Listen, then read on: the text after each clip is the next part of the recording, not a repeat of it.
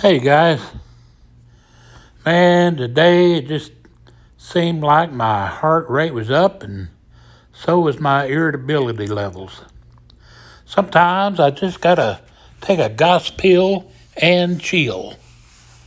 And I think Susie's already taken me answering comments smooth away from me. I suppose she'll be answering them for a while. I'm gonna take a Gos-Pill and calm down, man. Jesus is coming and I know it, and man, I'm so ready to go. But guys, whenever I get the feeling like this, I just gotta run to God's Word. I can always find comfort from Scripture, and that tells me that you can too. And I'm just gonna share a little short message and preach myself happy. But I also came across a prophetic word I had given a while back, and that word literally encouraged me today. I'm going to replay it at the end of this little message, and I'm praying you'll be encouraged too. Guys, we're literally in the last seconds of the last days, and we see fear gripping the whole world.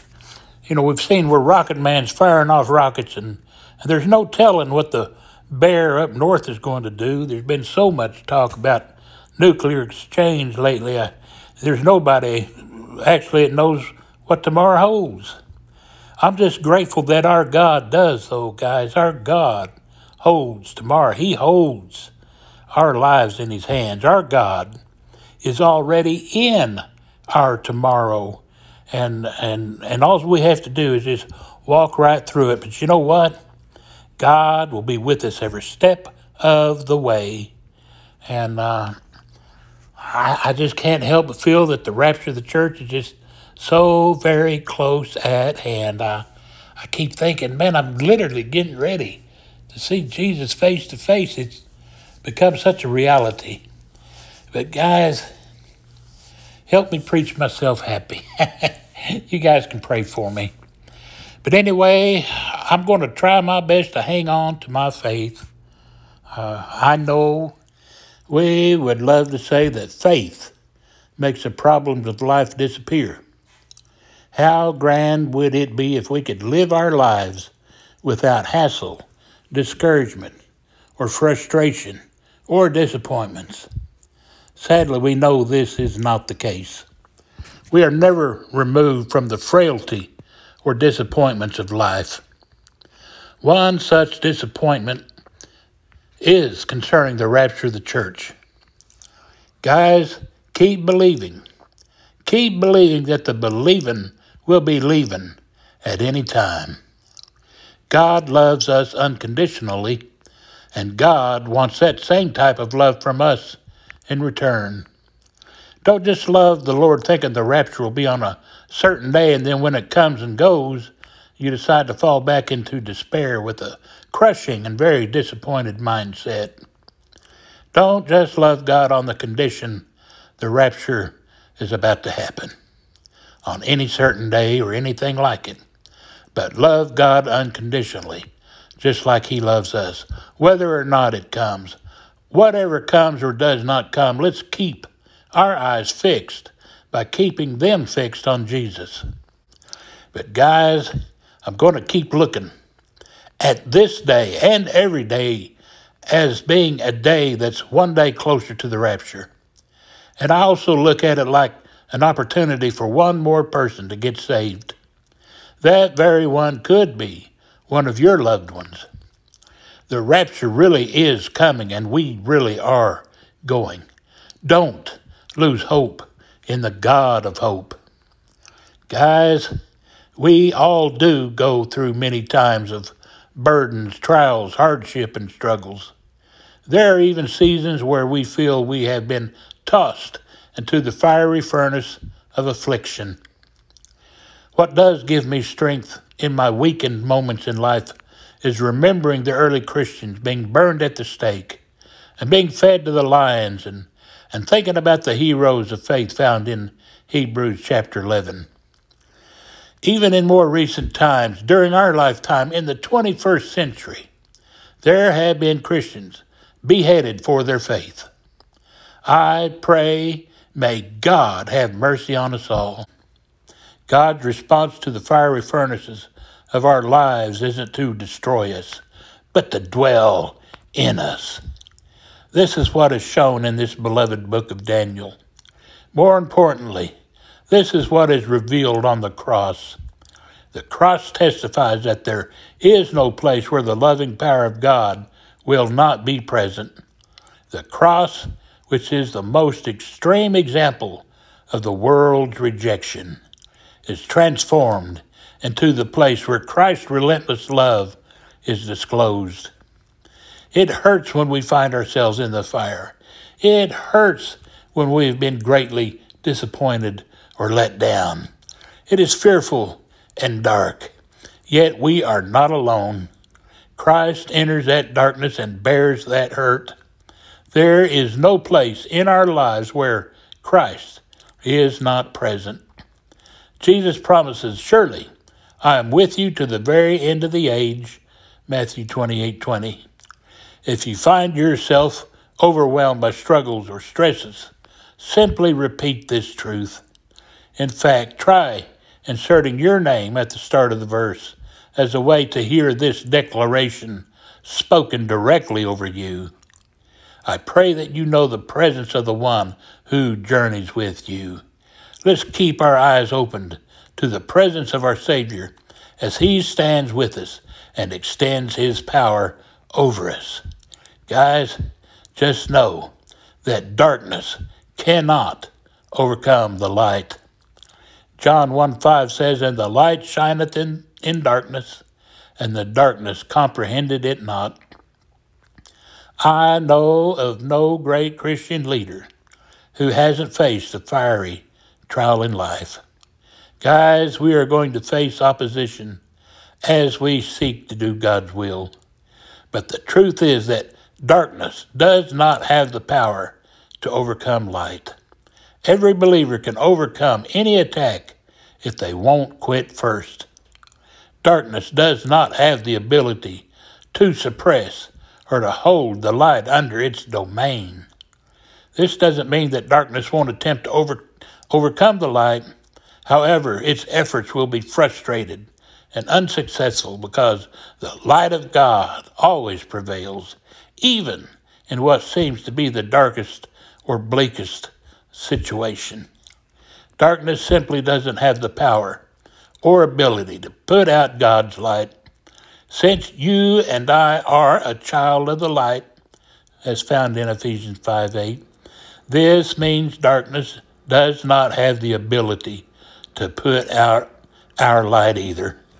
1 John 5:4 says, for whatsoever is born of God overcometh the world, and this is the victory that overcometh the world, even our faith. The word overcometh is the Greek word nikos. It means to conquer. It was used to portray athletes who had gained the mastery of the competition and ultimately reigned supreme as champions over the games. The Holy Spirit was careful in his selection of this Greek word, nikos. This word communicates vivid images that pertain to our walk of faith and victory. First, it tells us that when we begin the walk of faith, we enter into a real-life competition. The decision to walk by faith puts us right smack dab in the center of the ring where the contest immediately begins. This is so important to understand because too often we wrongly presume that if we walk by faith, we will be removed from all problems. But our faith puts us directly opposite the devil's powers. He hates our faith because he knows what it can do. For this reason, Satan may try to go for a knockout punch, but even if he knocks us flat, he can't keep us down on the ground. In 2 Corinthians 4:9, the Apostle Paul testified to this when he said that he was cast down but not destroyed. Those who are born of God have the supernatural ability to keep getting up again, no matter how many times they fall. Remember, John wrote, "For whatsoever is born of God overcometh the world." Because the word overcometh is the Greek word nikos, it tells us that we are the ultimate champions and describes our superior position as children of God over the world. We are fully armed. We are heavenly armed with everything we need to be super conquerors in this life, even to conquer the feelings of letdown and disappointment because the rapture hasn't happened yet. Satan, as the god of this world, as we would see in 2 Corinthians 4:4, tries his best to use the world around us to do battle against us. But regardless of what weapon Satan uses or how he attempts to combat you and me, 1 John 5:4 declares that we have a faith that overcomes the world.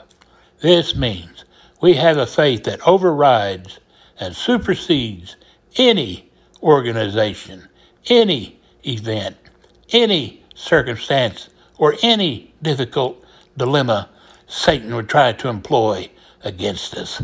He may be the god of this world, but we have a weapon so powerful that we can shoot him down every time he shows up uninvited.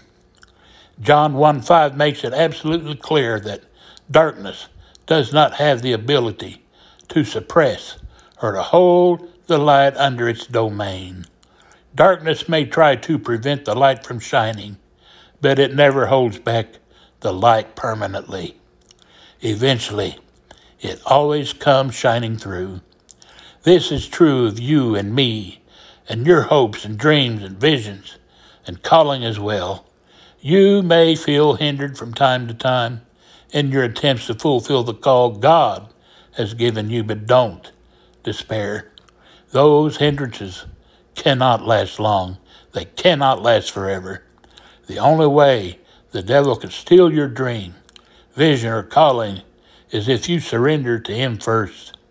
If you hold on and refuse to give up, your faith will overcome every encumbrance the devil tries to set in your path.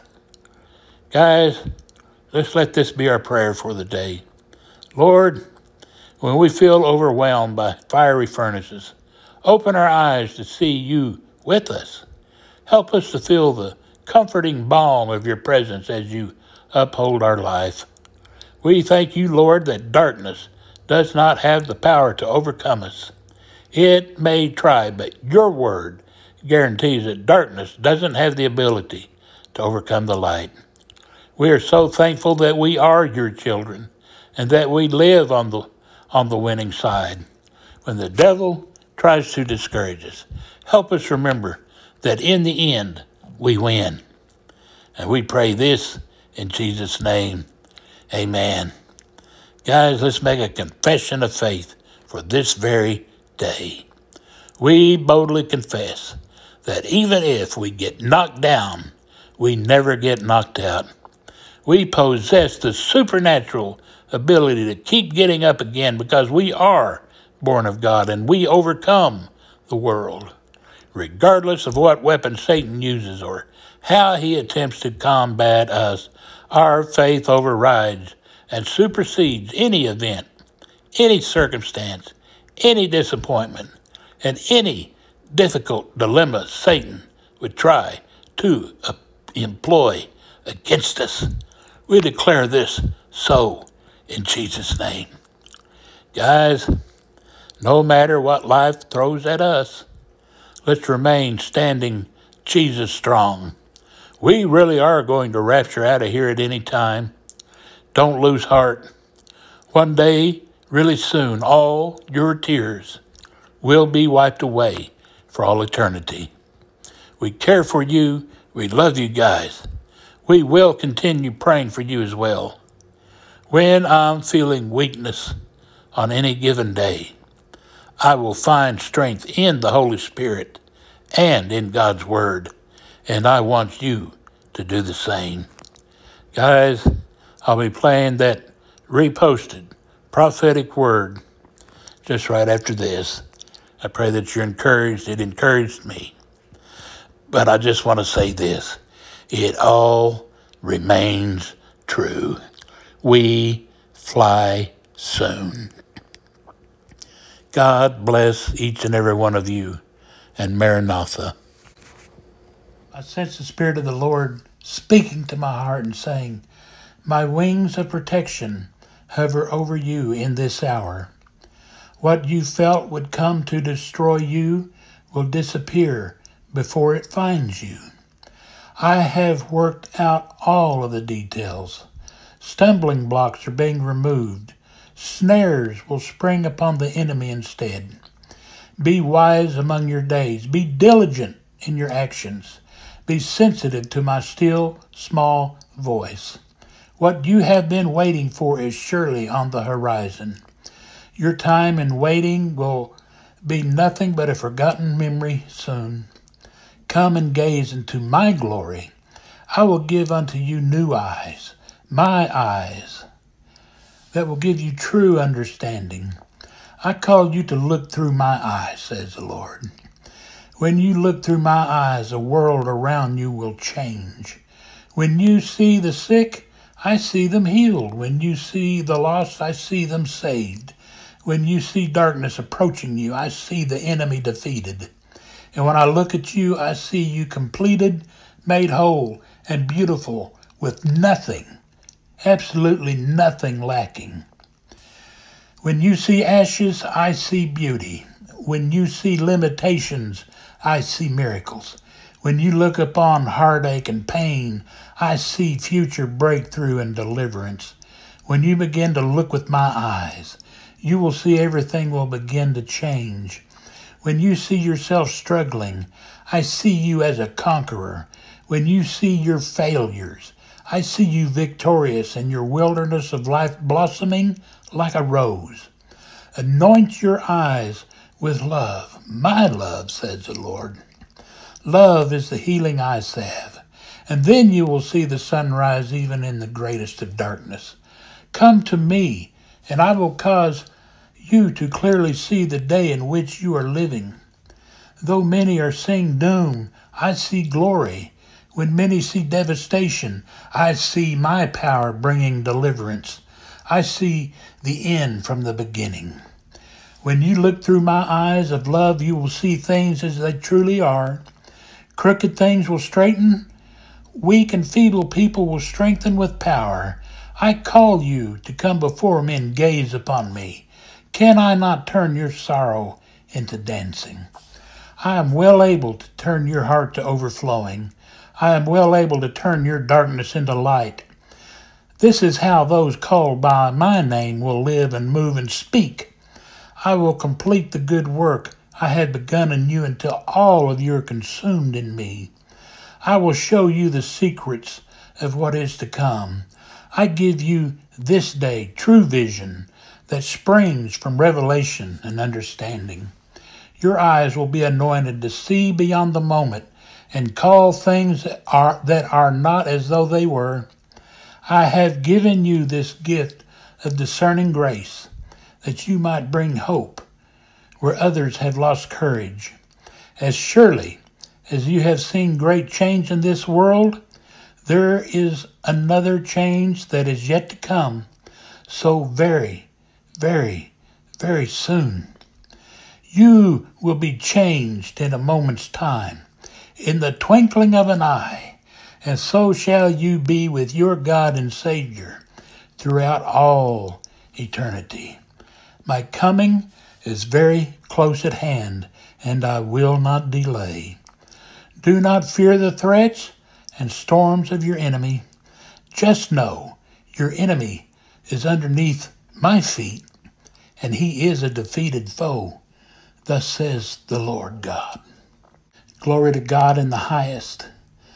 Our Most High God is well able to give us the victory through our Lord and Savior Jesus Christ.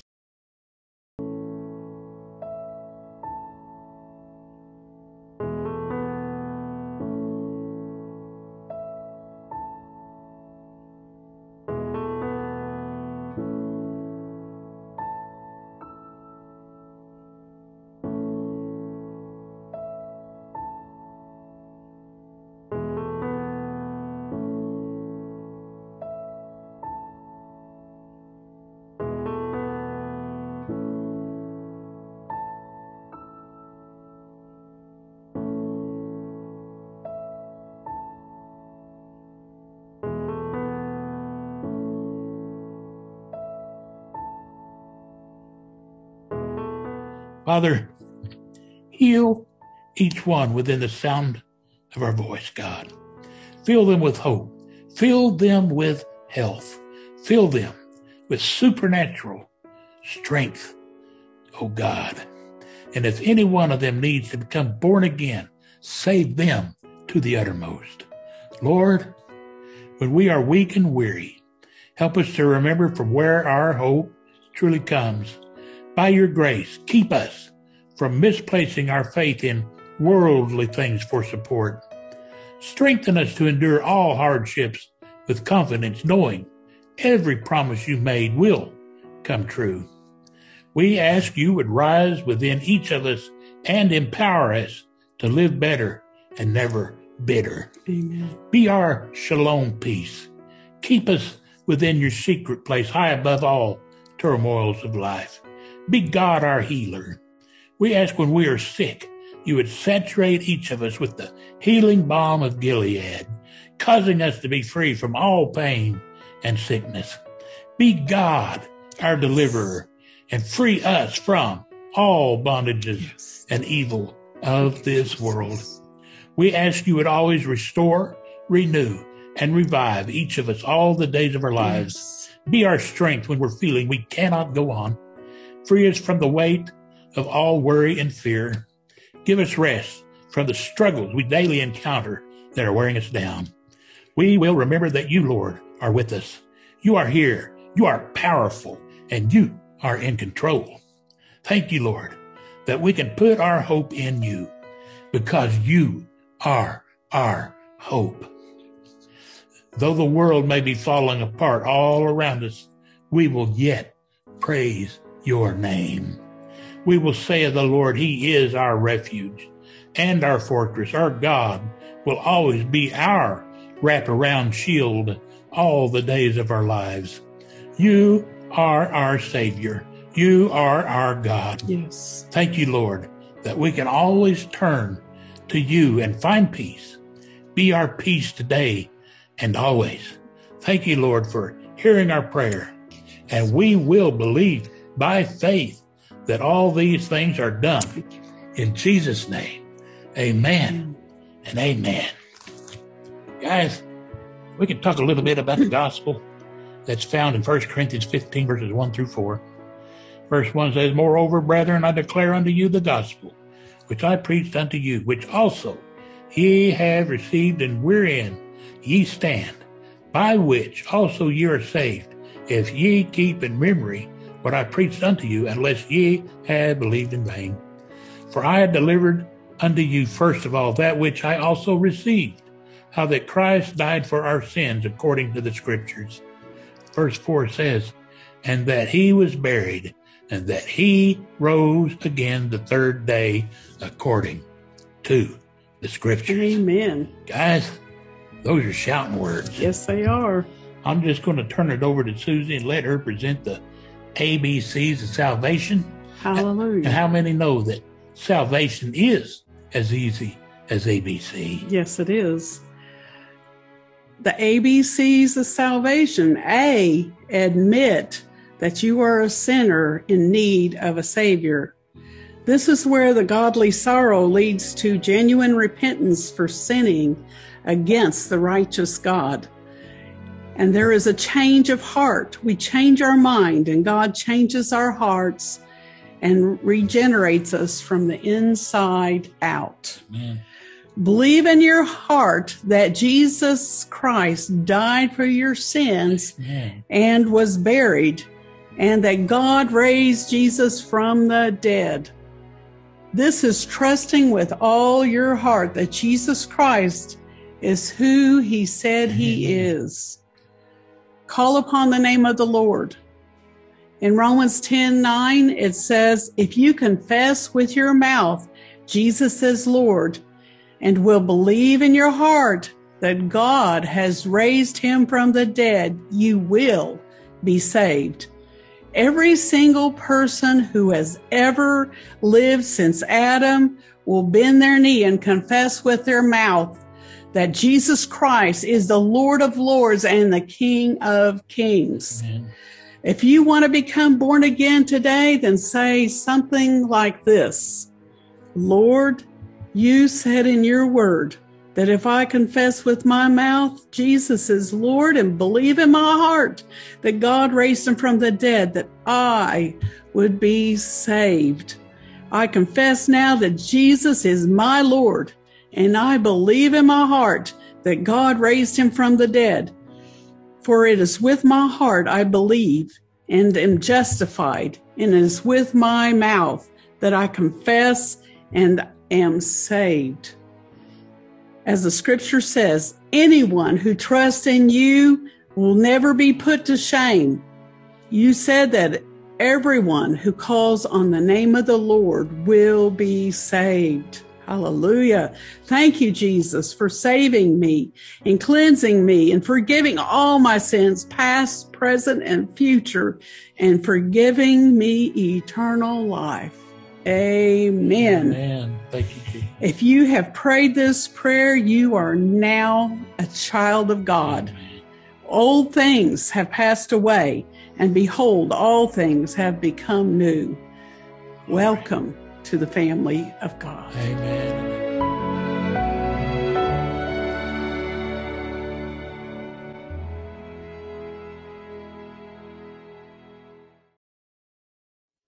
Take ye heed, watch and pray, for ye know not when the time is. For the Son of Man is as a man taking a far journey, who left his house, and gave authority to his servants and to every man his work, and commanded the porter to watch. Watch ye therefore, for ye know not when the master of the house cometh, at even, or at midnight, or at the cock crowing, or in the morning, lest coming suddenly he find you sleeping. And what I say unto you, I say unto all, watch. Behold, I show you a mystery. We shall not all sleep, but we shall all be changed, in a moment, in the twinkling of an eye, at the last trumpet, for the trumpet shall sound, and the dead shall be raised incorruptible, and we shall be changed.